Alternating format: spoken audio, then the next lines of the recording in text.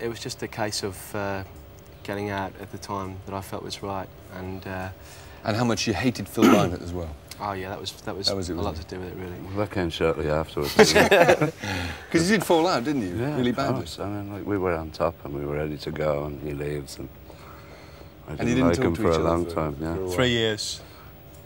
we'd really say what we thought about each other in foreign magazines like Sweden or Japan. So now we could read them. We know English people would find out about it. So of course, in all the English rags, we sort of go, well, musical differences or whatever.